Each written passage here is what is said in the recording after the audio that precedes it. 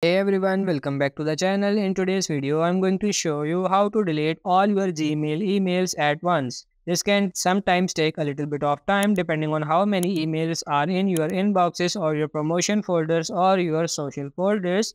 But I'm going to show you how to do it as quickly as possible. First of all, just open up Google and tap on this Gmail account. And as you can see here, I have so much inboxes, social and promotion as well.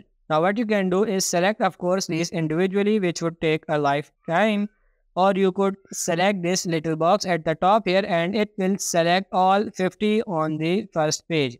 But the problem with this, if you hit delete, it just loads up the next 50 to delete. Over here as you can see, I have still some mails here. So get rid of all those emails. What you have to do is select this box to highlight as many as you can.